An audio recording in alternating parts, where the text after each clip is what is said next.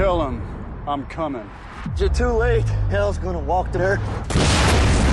Hell already is walking the earth. Man, who keeps kidnapping Nicolas Cage and putting him in movies and making him act badly? I mean, you know, Nicolas Cage is a good actor, at least from what I remember. Well, 20 years ago. Was. And the talent may not have diminished, but the desire to do good acting is long gone. Well, he's certainly gotten more frantic, that's for sure. Yeah. It's like he went from being able to play roles where he could actually be kind of more calm and downplayed, even when they were wacky, like in Raising Arizona. Sure. It's like every movie being crazy, crystal methed out Nicolas Cage. I think it's just because he keeps spending money faster than he can make it. But the weird thing is, Cyrus, it's like you take movies like this and Ghost Rider, like it's the movies that are terrible and whacked out, but he's fairly calm. Yeah. He's just kind of being more, I'm the cool Nicolas Cage. Well, it seems like now he's playing the character from Wild Things all the time. I mean, really. I mean, he's always sporting like a cool jacket, and he always has that Elvis pose now. Yeah, where he's just like standing there with his legs spread open. I mean, he's got different speeds. Like it's not quite as ratcheted up as that movie, but still, you're right. It's the same. It's always it's the hair, it's the leather. Yeah, maybe all the energy has gone into his hair. That's what I was thinking. It's like the hairpiece of Dorian Gray. Yeah, hell to pay. I just think maybe he's just got an addiction to wigs. Like he knows that, hey, this is the one chance I get to wear something covering my head. He's addicted to Prozac because you're talking about like he's got that cool pose. No, it looked like somebody just put him on the set, took a bag off his head, and he's looking around like, where the fuck am I? Did you know he's looking around like, oh yeah, and then right when he's about to come to, he's like, well, what is this, a script? I'm not going to read this stuff. So I presume that Drive Angry is the latest in a series of Nicolas Cage's. Weren't you in Leaving Las Vegas movies where you go, what happened, dude? It is. It's more enjoyable than most of them. Yeah. But still, it is. I think if you were ever wondering what a fun Ghost Rider movie would be like, this is it. This is it. Yeah. Yeah. It's like, I remember watching Ghost Rider, and you know how just terrible it is. It's just like bad in that. It's banal. Yeah, and that way that it's silly, but you're like, you know what? If they would have like had the balls and go for it, you know, even just allowing for the ridiculousness of it, but play into it, just amp it up. You know, what could they do? They could actually turn this around. And yet in Ghost Rider, you know, within 15 minutes, you go like, they don't have the smarts. Well, just play up the stupidity of the entire story. Right. I mean, yeah. So this is that movie where they do that. It's almost like a director signed on for something, a Nicolas Cage movie. Like he signed on 15 years ago to direct a Nicolas Cage movie. Signed a contract, had to do it. Now it's 15 years later. It's come around. Oh, this is a Nicolas Cage I get. Let me see the script. Oh my God! What am I going to do? Let me see the script. That deal. let me see the script and let me see the hairpiece he's going to wear because I don't want anybody laughing at this. It's like this guy was crying and he just in the middle of he was in a motel with a bottle of Jack Daniels and he just dug within himself and he's like, you know what? I am going to make the most fabulous piece of shit ever. Now, I keep hearing the real star of this is actually William Fichtner. I believe that's the actor's name, who plays the devil in it. People are raving about him in there. It's a great performance. It's you know, he's another in the series of Agent Smith type roles. It's over, Milton. Stop the car. I can't do that. Really? What makes you think you have a choice? Because you're obnoxious, first, and because I have something I got to do. Well, then you should have done it a long time ago. I didn't have to do it a long time ago, did I? Oh, Milton, I will kill that pretty little woman in the back seat to get to you. You think you're Loki? Huh? You think you're Baron Samedi? I won't allow that. Again, what makes you think you have a choice? Okay, so what is this movie actually about? Well, see, that's the thing. The trailer did such a great job at not telling you what this was about. Yeah, I knew the devil was involved and cars and Nicolas Cage's hair. And that was there you go. That's it. Well, you know what? No, you look at that trailer and like, man, this was like the most stupid-ass action movie I've ever seen. And you see it, it's like, oh, this is the most stupid-ass action movie I've seen with the devil in it. I mean, because they leave that part out of the movie, out of the trailer. So I got it in this day and age where they give away so much shit in a trailer, and you're like, man, they left nothing to surprise. I mean, the moment they open up the first frame of this movie, you're like, what the fuck is this? What does this have to do with anything? Yeah. And then what that it has was like to, Baldur's Gate when it first opens. yeah, well, what that has to do with anything is that, well, they don't tell you at the beginning that hell is involved, but it is, because Nicolas Cage plays a guy who's come back from hell. I mean, he's escaped because he has this love for his granddaughter and his daughter, which he's done wrong in his previous life. He's come back to make amends. So the guys from Reaper have to hunt him down? Is that it? And it going on another 30 minutes. That's what would have happened. Okay. Yeah. His daughter got hooked into a cult, and the cult leader, killed the daughter, and he's trying to track down the granddaughter, take her away. And Nicolas Cage is like, "That's it. I can't take it no more. I will leave hell if I have to do what's right and kill this motherfucker and get my daughter back." Make it sound like it was a great time in hell. Like he's like, "God, really? All right, fine. I'm leaving hell." You know what? They don't make it seem like it's all that bad. It's not that big a deal. No, it might be a little hot, but other than that, and all these we live in movies, Texas, so and all these movies of hell are not that bad. I mean, like Leon said, that's basically it. Wants to avenge his daughter's death and keep this guy that looks like Billy Ray Cyrus from carving his granddaughter up. I was thinking more Billy Bob Thornton. But sure. Really? Because I was like thinking this would have been a cool movie if he was going to kill Billy Ray Cyrus before he gave birth to Hannah Montana. I thought he just looked like a used car salesman. That's true, he did. I mean, he's supposed to be a Jim Jones type, but yeah. By the way, rent. the guy who plays the father in this, you're not going to recognize him, is Billy Burke. It's amazing how much a mustache can just fuck you up. I mean, with the wrong kind of mustache, you look old, you look tired and shit, because that's what this guy, Billy Burke, he's a dad from Twilight. Well, also, he's got a mustache and a really sad look on his face the whole time. Like, oh my God, what kind of child have I raised here? You talk about pulling a Clark Kent and making a disguise work for you. I mean, that guy has one if he ever needed one. Yeah, he's like a too old rock star in this movie here. And now the way Amber Heard comes into this thing, for the wrap up, I'm not sure, but this is the way it starts. Hey, she's some hot trash talking waitress who's got an abusive boyfriend, and somehow Nicolas Cage just decides, hey, she's the one. She is just there just to beat the shit out of any woman that comes and fucking shares her screen time. That's all. That's all she absolutely does. Right. That's all she does throughout the entire movie. you guys There's are totally no real selling specific me on this purpose film, for I her. realize. Right now, I want to see it based on everything you've said. There's a good chance you'd like it. I mean, to me, I tend to not like movies that are bad on purpose. And at first, I was like, yeah, I don't know how I feel about this, but the crowd was really into it. And at some point, I was like, I'm kind of laughing with them. And just, you get a good crowd, which you probably would when you see it. You'd be chuckling. You'd be laughing and enjoying it more often than not. This movie would have been the perfect midnight movie if they decided not to have a screening. You're absolutely right. Yeah. Only because I'm sure a lot of people would go there just to expect some kind of craziness. Just from looking at the trailer, at least you can get that hint that there is some kind of craziness. Now, when you sit down, all of a sudden the first thing the movie does is slap you in the fucking face and say, "Fooled you," and then you're like, "Whoa, what the hell?" Because honestly, when I was sitting there, I was like, are we in the right movie? Because what the hell is this? What the hell is this going on? It's the beginning of a Metalocalypse fucking video. Yeah, and I'm you're just right. like, what's going on here? Yeah, no, and you know what? This is the movie where you in the bathroom and you taking a piss, because that's what happened with Leon and I. You in the bathroom taking a piss, and you be like, "Hey man, what you think about that movie, man?" It's almost like you're trying to look. Yeah, because the thing is, nobody wants to admit that they like it. You're not taking a piss and like, "Hey man, what you think about that?" And your friend like, "I don't know what you think about it." Man, that was stupid, man. I still don't know what y'all thought about it. I have no idea. Y'all are like so back and forth. Like you could be giving it a full price or some old bullshit, and I have no idea. Well, here's the deal, because that's what I'm saying. This movie will fool you, because Leon and I were in there, because I was, by the way, taking a long piss of our lives. You still don't want to admit it. No, I know. That's what we're doing. I mean, I stood up there. We made our piss longer so that we could sit up there and convince ourselves that we like this movie. Because I was like, he was drinking water while he was pissing. Because I was like, hey man, it was kind of funny. He's like, yeah, it's bad, but it's funny. I was like, yeah, it was bad though, right? Oh, it was definitely bad. Yeah, but it had its moments. Yeah, some. I mean, are you saying you liked it? I'm just saying it had its moments. I mean, how did you feel about it? It's almost like it's almost like I'd look at his dick before I would admit I would like the movie, because here's the deal. I was going to say, I'm just saying, but that is another story. Metaphor there, But here's the deal. That's what we're trying to say. Listen, I summed it up like this, and this is what made me admit that I like the movie. I do. Fuck it. There you go.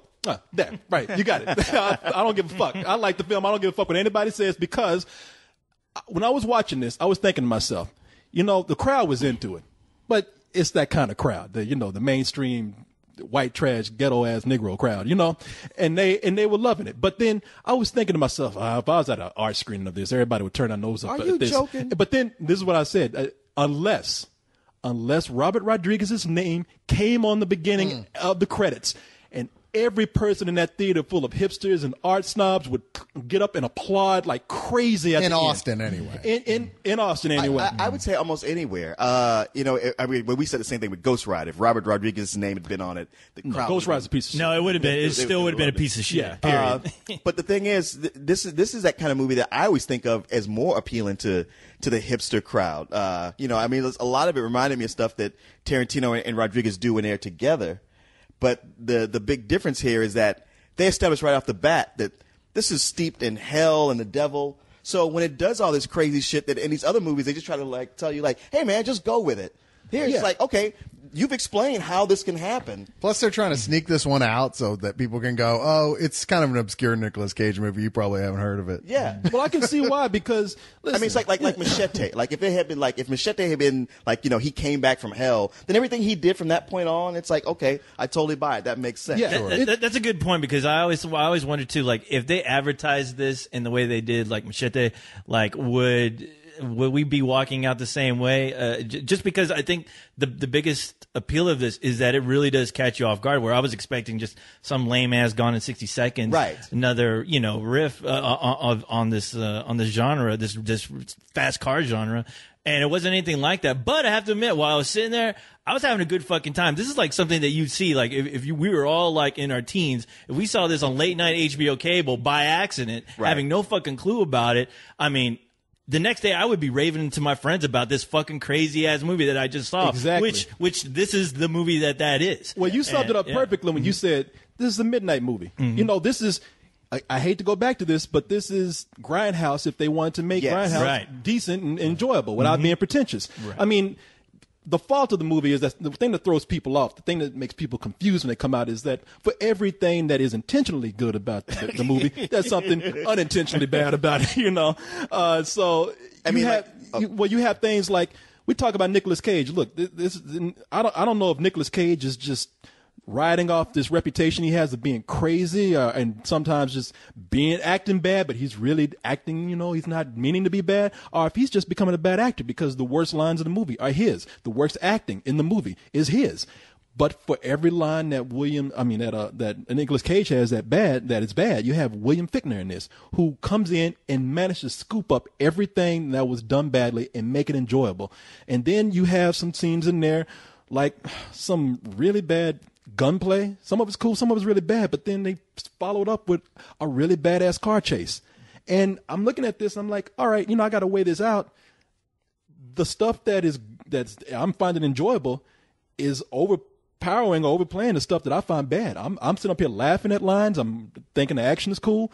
I'm having a really good time with this. So it's kind of a dumb but sometimes fun movie about evil that might be good to get high to. Oh, it would definitely be good. You could call it'd be a good brimstoned film. Yeah. It's one of those movies that any other like serious film snob will look at it and consider it shit. But the thing is about that shit is there's plenty of golden nuggets in there to pull out that just make it really worthwhile and make it just a fun movie. I always hate when people say you check your brain in at the door. I don't want to say you can do that with this movie. Because you might not get it back. Yeah. I might get your brain. Definitely don't check your hair in the door because Nicolas Cage will steal it. But the thing is that it is so fun that there are those moments where it's terrible dialogue, but you're having such a good time throughout the whole thing that you almost, to me at least, it felt like some of the actors were in on it. They knew exactly kind of what they were making, and they were pretty well aware that the audience had no clue, But I still had a fucking great time, honestly. It's been a while since I've seen a movie that really just kind of, just did a 180 on me, and I was like, wow, I was not expecting this, but I'm fucking glad I'm here. I'm glad I decided to come to see this. Listen, the first scene of the movie sums it up for you. They go into a diner, whatever kind of town this is. You go to that diner.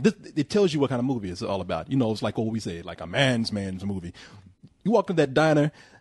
the cook got the finest waitress bent over the stove trying to fuck her, molest her in front of families. You know, the waitress coming over with her titties in the gravy trying to fuck you. You know, So it was a Friendlies. Actually, I thought it was at IHOP on Cesar Chavez. If you ever been there before, Go there sometime when you're not drunk. It won't look like that. well, the waitresses won't look like we see in this movie. Yeah. But it's late and I'll take it. You know, we talk about how bad the dialogue is. There's times when they just say fuck because the writer couldn't come up with anything else. We need a line here. Yeah. Fuck you, fucking fuck, motherfucker, fuck. Like, wow, that's writing for you. Oh yeah, I mean, even when the movie's trying to be polite, it says, "Excuse me, you fat fuck." You know? Yeah, that's true. That's true. Except William Fichtner delivers the line in such a way where you're like, God damn, that guy's good. Dude, he steals every scene that he's in, really. Yeah, I mean, it's absolutely like does. you almost want to spin off on his character for the next movie if they ever did one. There's a long tradition of actors playing the devil, totally stealing a show with whatever product it is, no matter how bad everything else was about it. And Fichtner continues the lineage. And because as we all know, the devil is cooler than everything else I around. salute the guy, yeah. Something else we haven't mentioned at all is that really, really good 3D. This is clearly shot in 3D, and the 3D plays into it constantly. It's some of the best 3D since Avatar. And they really work on it hard. And I have to say, like watching this, there was moments where I was getting hints of Sam Raimi. I thought, wow, if Sam Raimi ever decided to do a 3D movie, I wonder if it would look like this. You're right. Especially during the more insane, like just like the insane scenes where like the gates of hell are opening or something. It's like shit like that. Even a shot, a shot of the moon reminded me of a Sam Raimi shot where I'm like, wow, okay, this I'm into this. I mean, so many movies these days they bilk you, they make you pay the extra $5 to $8 for 3D, and it ain't shit they done. It's like, wow, that was pretty lame. It's just to be pointing at you a couple times in the movie. Well, that was my problem with this movie. I mean, besides the obvious bad stuff in it, which still kind of made me laugh, I'm looking at this and it's like, for all the things to apply this great, stunning 3D technology to that you are so proudly advertising to people, why the fuck drive angry? Hey, why not? You know, it's cool to take something that you don't. And this movie's all about what you don't expect. Yeah, you don't expect a movie like this to have the 3D, but that pushes it even more to that grindhouse level. Hell's a poppin'.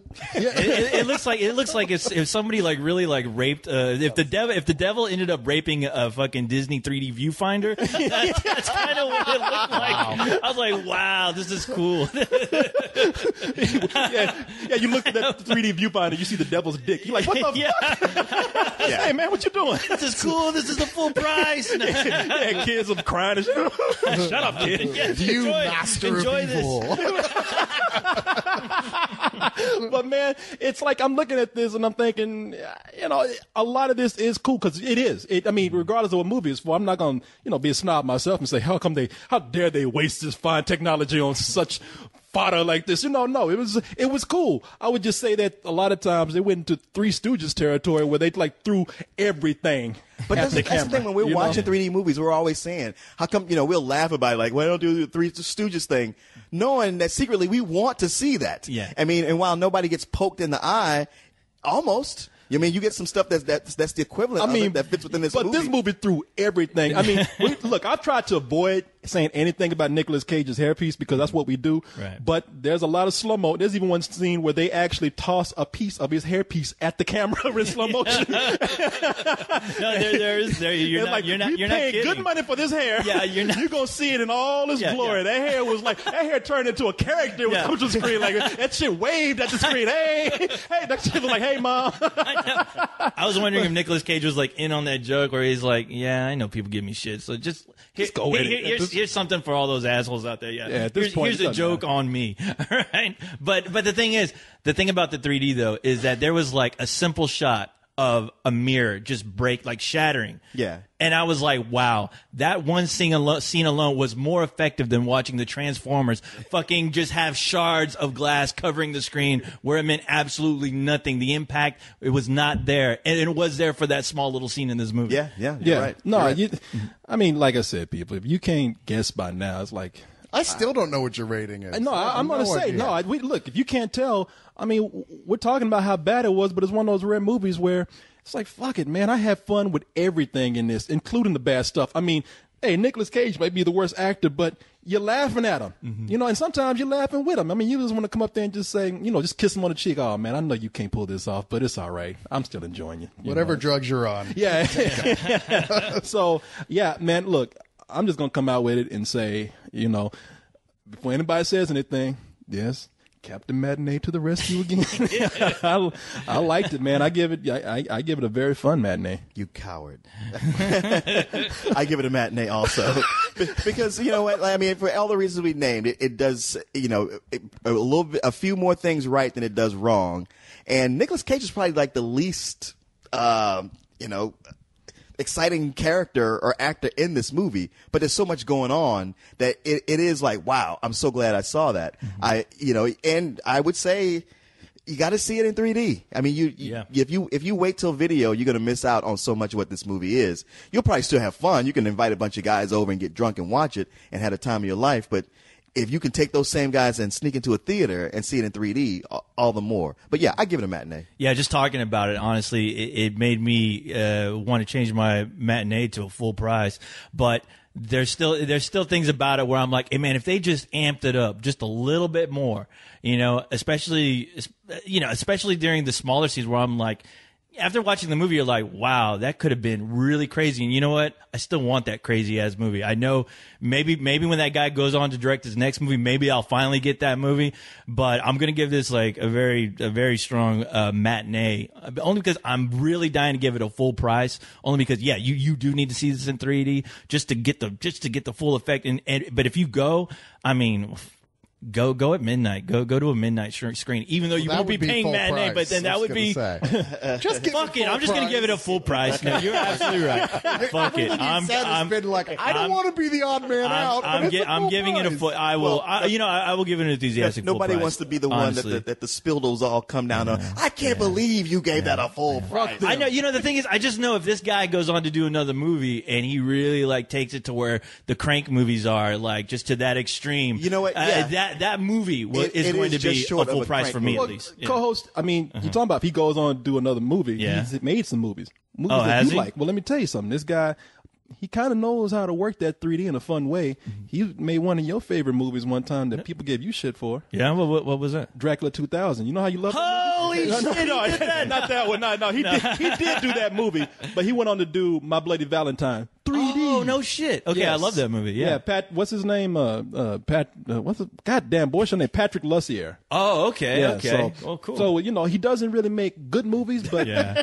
Hey, you can still enjoy them. You know? Our buddy Raymond, the Dracula 2000 was his favorite movie, and right over there on that specific On that wall right there on that door, he had Dracula 2000. He had that poster hanging up. He had that poster with up the greatest pride. If you look closely on the wall, like So the shroud it's of still an Jesus, imprint? yeah, there's still like the poster's gone, but you can still see a human figure on there where Dracula 2000 is walking in the street In 3D. He in 3D. No, man.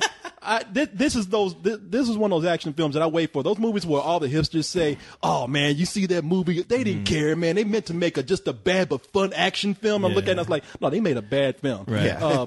I know you hate it. Piranha's one of those movies Piranha 3D is one of those movies that pulled it off greatly for me. And this movie it's that movie that is real. All right, Yeah. it's the real shit.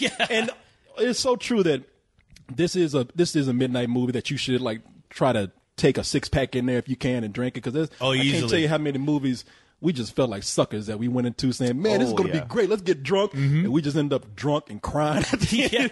That is the thing. There's a wasted our lives. Drunk and pissed. There's that point when the alcohol turns, if the movie's not fun, then you're just even more miserable than you would have been Oh, otherwise. yeah, we fight each other and shit. Yeah. You know, I'm looking at you, looking at me. Why the fuck you do this to me? What the fuck you looking at? No, this is the one, though. This is the one where we can all love each other. You can't stop me.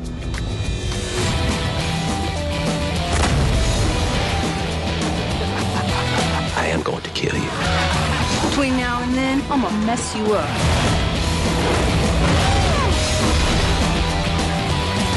What kind of gun is that? Drive Angry, shot in 3D. Wouldn't want to be you when Satan finds out. What's he gonna do? Not let me back in?